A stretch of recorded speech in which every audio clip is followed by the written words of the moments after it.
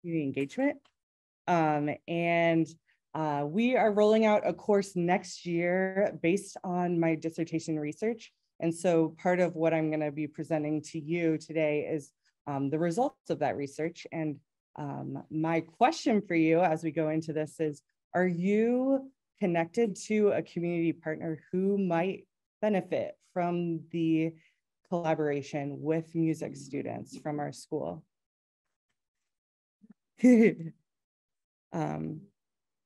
So with the Wisconsin Idea at the Mead-Witter School of Music, we say that we are the Wisconsin Idea in its most audible form.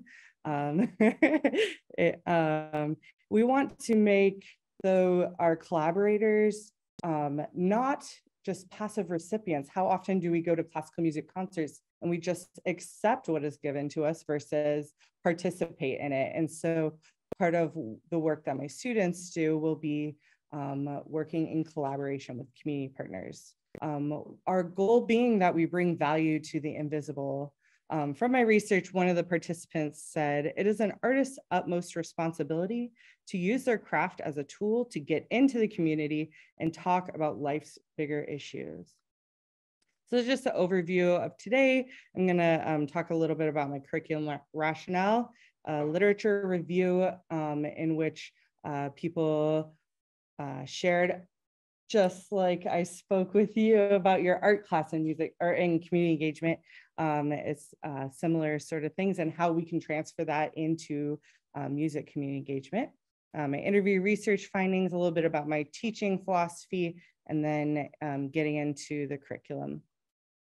So the curriculum rationale is to bring experiential learning opportunities for students. So often musicians go into the profession and don't know how to introduce their piece, don't know how to relate to the people that they're performing for or collaborating with. And part of what I gained was during a fellowship program with the Civic Orchestra of Chicago, the training orchestra of the Chicago Symphony, in which we created hundreds of community engagement efforts and were able to work with students who were part of our orchestra or chamber groups that were part of our orchestra.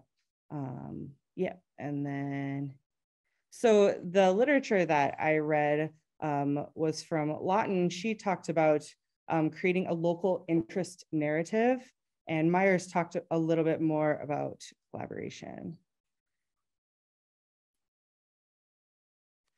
Peter Block's book talks about relating to those in the community, creating a possibility, having your collaborators take ownership of the project, welcoming honest dissent to form commitments, and celebrating the gifts of everybody that is present, not just the musicians, but everyone as a part of the collaboration. Wallace comes from it as a music performing standpoint. How can we have our audiences, give them an entry point, something tangible, not just talking about the historical narrative of a composer, but how do we make this performance come alive? How do we make it an exploratory method for all versus an informatory method? And then Booth talks about the teaching artist. How do we work with K through 12 initiatives in an effective way? These were research findings of Sarah Senso. She talked about the transition from the music student to the professional musician. How that's one of the hardest points in life. And I think that's true for any other degree. How do we make that transition from student professional? And then how do we make that co-beneficiary model? How do we connect in a way that is not a giver-receiver, but it is a mutual benefit? And then that is what creates a community capital, a creative community capital. And so that will have benefit for all. So my research questions, the 3 overarching research questions were, and I interviewed musicians who are professionals as well as music administrators who work with professional musicians. And what I wanted to find out was from the literature research, it led me to want to figure out more about this. What variety of community engagement activities have interview participants undertaken? What do interview participants perceive as the qualities of successful community engagement? And what personal and artistic skills are needed for successful community engagement, and how might music majors learn them? My interview questions never outright asked any of these questions, but some of the more interesting questions that led to themes were: what springs to mind when you think of community engagement work that has lasting impacts? Do you have any advice on finding, developing, facilitating collaborative community partnerships? And how do you decide on an objective for a community engagement project? How do you keep the project in line with these objectives? Do you ever change objectives during the process? And how do you measure the outcomes of your project? The findings were, my first overarching research question led to themes of attracting new audiences to the concert hall, bringing music to people who do not currently have access or are unable to come to the concert hall, performing music in non-traditional concert spaces, and providing quality K-12 educational initiatives.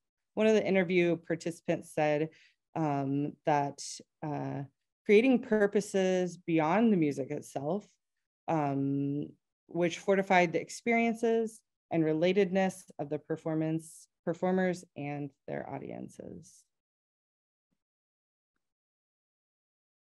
So my second research question about what are the qualities of successful community engagement, it led to being able to relate what you're doing to local culture and being able to choose the right community partners and to measure the outcome metrics, whether that be qualitative or quantitative. Here's what our collaborations have traditionally looked like in the past. Here's what we can do as musicians, but we want to make it special for your group. We want to know what you do and what we can do coming alongside of what you already do to make something new and fresh. So the third question was, what personal and artistic skills do students need to learn while they're in school? The themes were: we need to learn how to be better communicators. We need to learn how to have flexibility and deal with our own perfectionism. So being willing to make mistakes, being willing to be vulnerable and try new things had great rewards. So my teaching philosophy, and I was so challenged by your first presentation because I always think the community that we create in the classroom is going to reflect out into our work in the community. And you guys took it one step further, being like, we can't necessarily count on that. So we have to set up that engagement out in the community. I loved it. It was so good. So thank you. That was so great. So having that quality of investment. And then it's my responsibility to create exercises that are going to spur on creativity in their work, as well as create quality discussion and reflection and generate opportunities. It's not my job to have the answers to all of their questions. And sometimes it's good to answer a question with another question and spur on more thought that way. So a little bit about the teaching philosophy behind my curriculum is from Shiro, Kolb, and Jorgensen. Basically that it's the learner-centered curriculum. Some classroom techniques that are really fun and helpful are the fishbowl technique. And this can help the shy student feel like they are important. You take a few students and put them in the center, and the rest of the class sits in a circle around them. And only those 3 people are able to discuss the matter at hand, and the rest are observers. And then we switch who's in the center in the hot seat. Doing pair work is really effective, especially when you have the pair share what the other person said in the pair work versus, because sometimes when you share your own thoughts, it feels a little vulnerable. And then another way is sometimes when we're speaking, we forget what we're going to say. So if we just write down our thoughts ahead of time, then in the heat of the moment when you're sharing your own thoughts, you always have that written thing to go to. And then sometimes it's helpful to share your idea with 3 people, and then you will work up a little more courage to share it with 6 people, and then you can present it to the classroom. So fostering that classroom community is just important to not duck controversy. We need to work through the difficult questions and the difficult conversations in order to create strength and courage to step outside of the classroom. So one book that we'll read is by Twyla Tharp, the famous choreographer out in New York City Ballet. And she talks about how to create self-reliance in your own work, how to be innovative, and how to take other disciplines and put them together, and how that actually makes something innovative. And so thinking about our projects, what we do as musicians and what someone else does that has nothing to do with music, if we can find a meeting point just doing what we already do, then that's going to be an effective collaboration. So the creative life has the nourishing power we normally associate with food, love, and faith. So our curriculum design is geared towards the student participating in a diverse exploration of the Madison area, of the community, to grow the personal and artistic skills needed to be engaged with the community, as well as to create an innovative and collaborative project. My mentor in my program through the Civic Orchestra was the famous cellist Yo-Yo Ma, and he always talked to us about this, but one quote I wrote down and remembered was, cultural and educational work depends on one thing. No matter what we do in the arts, in the sciences, architecture, it only matters what people remember. So my research questions influencing parts and activities in the classroom, the first theme was to attract new audiences. And these are just some of the classroom things that we're doing. So 20 questions is coming up with questions as a classroom in things that we want to explore. There's no right or wrong. And the reason we want 20 is because often the most off the beaten path answer, the 20th question that we ask, is actually sometimes the most important one. Partnering, understanding the social service agencies that we have in Madison and seeing if musicians might want to work with that, if that's something that they care about. Finding non-traditional spaces, rapid fire. So that's just going around the classroom. Where have we not heard music before? The grocery store, all these different things that come up, and coming up with quick answers on the fly. And then the last one is through K through 12 initiatives. We're gonna do small group presentations, figuring out what is Madison Public Schools doing, what are they doing, and what can we do to enhance what they are doing. And it might not even be in the music classroom, it might be in a science classroom, and how can we work with that effectively. Relating to local culture, go for a walk, notice how, maybe in the coffee shop, how do people get their information? Are they doing it on their cell phones? Are they doing it with the brochures at the door? Are they talking with people? And however people get their information, being able to use that as information on how we want to market the collaboration that we're doing. Finding the right community partners. 3 Spines was a really good idea with creating in your small groups, creating 3 projects that you want to work on, and then creating details beyond those. Instead of saying, this is my one project, I'm going to do this, creating 3 and then having the longer decision, and knowing how to have the invitation letter, who you want to participate with. And you guys are talking a little bit about that. That was so fascinating. I learned so much. Crafting that invitation letter based off of one of your spines. And when one of those doesn't work, you go to the second spine. So you have other ideas. And then how do we measure success?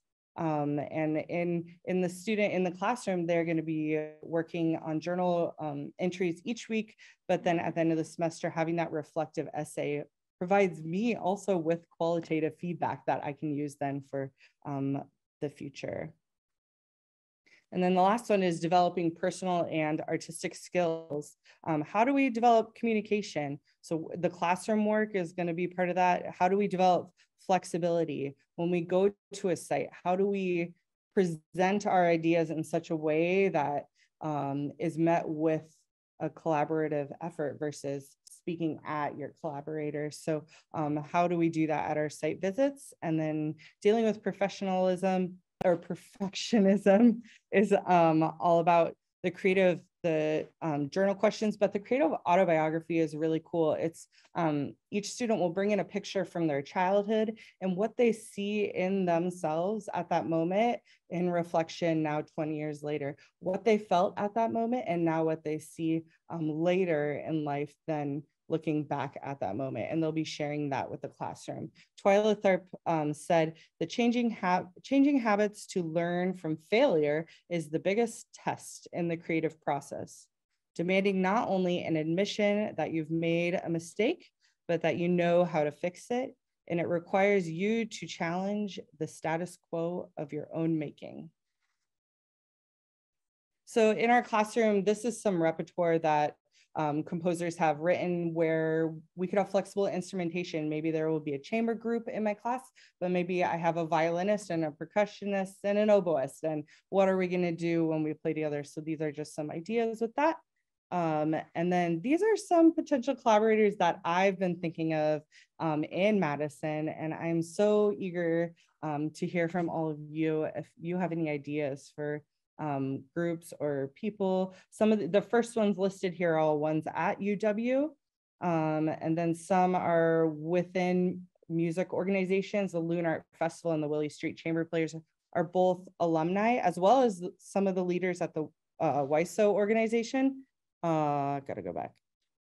What happened? Sorry. Just that slide if you don't know. Yeah.